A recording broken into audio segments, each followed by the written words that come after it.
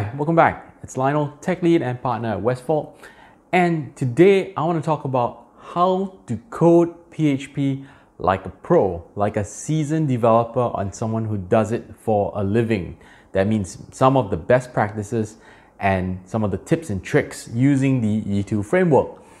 Now, I got this idea, actually I had it in my mind for a while, but I got this comment from one of my viewers, Jules, who said, he doesn't know the difference between a beginner PHP developer and someone who's been coding for 10 years. He can't tell the difference between the two.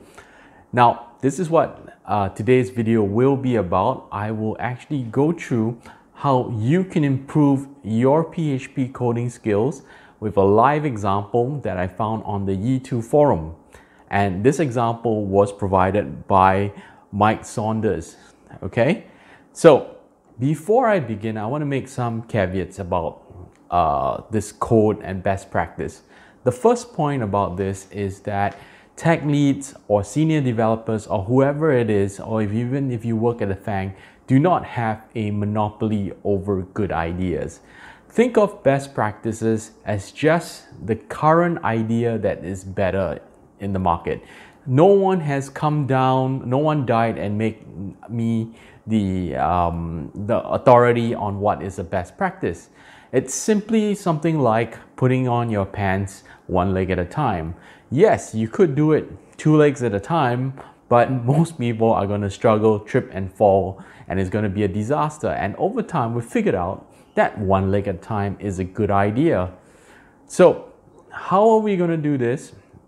Is that I'm going to go through the his code that he set up, his example, and I'm going to also give you 3 software development philosophies that I myself use to keep my code looking good. Now, these again, nothing should stop you from going out and coding. Remember, this is an agile process. Go out, code, get feedback, improve. Don't let anybody else, be it C++ guys or Java or someone on top, and say, look, I know better than you, blah, blah, blah. As long as you're learning and improving, I think you're going to do well. So these are the 3 philosophies I want you to think about when you're coding, and these are the guidelines of philosophies to improve on. The first one is keep it simple, silly. So all things being equal, try to make your code as simple as possible. Simple named variables, simple lines of code, simple amounts of methods. Use whatever is simple. Now that doesn't make it short and concise. Make it easy to understand. So that's the first philosophy. Keep thinking about that. The second philosophy is one that I practice all the time. Less is more. If you can do less, that's better. Okay? This means less code, less comments, less descriptions, less plugins, all that kind of stuff. I call it the Maria Kondo of coding. So this philosophy we will see happening later when we code this example up. And the final one is use what you got first. Use what you got. So if you start an application, right, try to look inside the framework, inside whatever code that you have, inside the language for a solution first before you start digging outside. And when you start digging outside, try to say, okay, can I use a plugin approved by the framework? Can I custom a little bit of a plugin to do that? Before you start getting further and further and further away until you go into a different language or a different system or another server or even another SaaS product that you're having to use. Try to use it, use what you got first. This principle will keep things nice and tight, will make sure that your code stays together. So going with these 3 philosophies, I'm now going to jump in and do some real coding right now. I'll put them on the top here and let's get to it. Okay, so this is the example on the E2 forum. This is provided by Mike. Thanks very much. So what Mike is trying to do here is that he's got 2 tables, a user table and a photo table. And he basically wants to display a photo, a random photo of the user. So here there are two tables. I'm gonna go ahead and assume that photos is a one-to-many relationship. So one user has many photos, and any one of them could be displayed at one time. And because if it was just a one-to-one, I would just recommend just putting it all in one table. So just looking at the code here, there's a few comments I want to make. First is the doing a raw SQL query. So in E2, the idea is don't do raw queries. This is principle number 3, which is use what you got. And what we got there, right, is the E2 model class. It's a very powerful data model class. So here we have the raw query. You don't need to use this. At the bottom, you can actually see he's also used a view display. So again, principle number 3, use the view class in E2. So use what you've got. Now, what we're going to do is going to clean this up. And the first thing we do is just write down and draw it out your relationships. So we have photos, we have users, and photos are a one-to-many relationship, so they're related. What now we're going to do is we're going to jump into Beacon. This is my existing project that we have over here at Westfold, and I'm going to be able to just code down here. Since I'm going to be coding, I might as well make use of the code for my own functionality.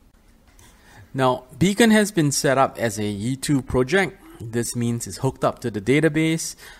It's been compiled with a couple of controllers and views. You can see there we have mailing address, users, and properties. You can just find the simple tutorial to set up the E2 application. I won't be going through that today. Just assume out of the box you're probably going to get this with the controller and the site controller, and then we can start running our code from here. Now, all Beacon has is a user table that allows me to log in and some user data that we will be actually working with. Remember, one of the hard parts is actually generating some dummy data so that you can work with your database. Now, the first thing we're going to do is actually create the photos table. Remember, my application doesn't have a photos table. So migrate allows us to create tables very easily.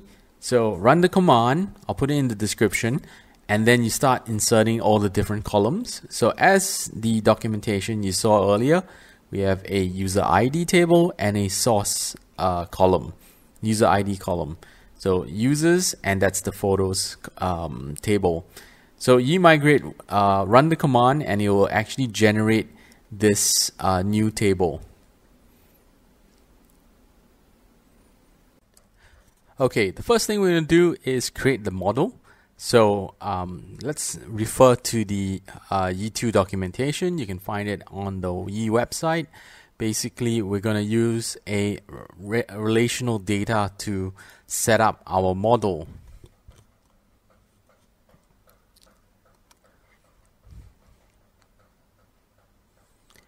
All right, so what we'll be doing is go to GUI and go to the model generator, and basically what you do is just insert the name of the table that we just created in the migration. This would be photos, and the model class is no surprise, photos, capital. Just generate that. Now pop into the backend to your code, and you'll probably see a brand new model under models called photos. Okay, so now that you've got photos, you can, it's a very simple class. Here's some rules, a table name, and the labels. You actually don't have to do anything here. Our next step will be actually setting this up with a relation for users, because photos has many, user has many photos. So I've already gone ahead and done this coding. As I said, I messed up. I didn't record it previously. Okay, so I'm just populating my backend data with some dummy data so that it can actually show. So right now I'm just inserting photos. So I'm just putting in the user ID, which I have two users, ID 1 and ID 4, and putting in a dummy path inside called path. and pressing the go button. So I usually use PHP Okay, so I'm inserting the data. Usually I use MySQL at the backend or MariaDB to write all this stuff in there. And I'm just going to create a actually we don't really need a photos controller because we're actually going to get it through the users. But in case you need to do that, you can always create a photos controller. For this purpose, I'm not going to use the controller generator. Okay, so after creating a controller, you're going to create the view, right? MVC. And in the view, what I'm going to do is just find all models of user, meaning that I'm just finding all users. Of course, you can add more criteria to this. And I'm just going to load the models into the render. So this is pretty standard E2 code. This will make it appear inside the view. I'm also going to create a view file called list. So you can see action list means view list. Again, I did the coding first, but I didn't have a chance to show you guys. So I'm just going to go through. This is what it looks like. Just a simple div with a for each looping through the models and displaying it with a H4. Now below there I have models get one photo. Previously what I did was had the code actually sitting out there where it would render a photo, and I decided to actually put that code inside the model and clean it up. So when you finish this, you get all this stuff when you go print R model, so that you know that you actually loaded the model. Now the next step after this is to get the photos of the model. So I got the users, but I need to get one more step, which is get one photo. So to do this, you know that photos are related to users, and I'm just basically going to run a relation. If you look at the code that he has done, they try to do the SQL queries actually in the view. What we're going to do is use the relation, power it by the user model, and actually load it up. So here what's happened is that I have run get photos behind, and this will actually give us the src or source. So you saw that I previously added it in the table, and then the front part is the name of the user and the back part is the source, or that's actually just a column or a string. Now what I'm going to do, right, is try to load that and show you guys that it can actually be an image. The way I'm going to do this is I'm just copied two images inside from the web, and I've added it into the folder, and I put it into the web folder, and you can see below here he's actually displaying the views, and that's actually raw HTML where he's just done some sort of echoes of the variable. This is not a very good idea in terms of coding. Use what you have, rule number 3. And E2 has this wonderful function component called HTML component, and using that you can just display an image tag without writing a single line of HTML. So the bottom part, right, you see he's mixing HTML with the question mark PHP echo. That's not the best way of doing it. I prefer to use the HTML. It's a lot cleaner, and what I'm going to do is simply put that inside the photo model. So you saw previously I had get photos, then I'm going to use get one photo. So you can put all your code inside there and leave the all the rendering of HTML separately without touching it in the view. So you just run that command out there, and I'll show you what happened. So now what I'm going to do, I'm just going to in his brief he sends a random image, a random photo. So I'm just running array ran, which will get me a random key, and just inserting inside the code. Now if PHP 8, you can see that question mark dash arrow. Now we don't have that. I'm using PHP 7 here on my local. I'm running the component HTML, which I was telling you about, that handles all the tags in HTML. So when you do E2, you don't even have to look at HTML. Again, keep it simple, silly. Don't mix as much as you can HTML with PHP. So here I have a gap between the two. I've added divs to separate the two users with each other. And the next step, I guess, is that I'll just have to get my images loaded up. That would require me to go into the backend, edit the pathing, and actually use the real pathing of the images. So I've just got the inspect tool to make sure that they're actually appearing in the corner. And I've got the right, like, as long as you're showing out the tags. And what I'm going to do now, right, is just find some of my pictures of Colonel Mustang, and we're going to put them in there. And what I'm doing, I'm just, we're now going to use the model. We're going to use that function that we put inside the photos model. And as you can see, right, this is how simple my code is. You're not seeing very many tags appear. We're looping through. We've got the model name, and we get one photo, all of that being handled by the model. Okay, so what's the result? First, I followed the three philosophies. One, I've used keep it simple, silly. So all my coding is in my model class. I have used the less is more. So you can see all my code, even in the Vue, it's very thin. We don't see any SQL there.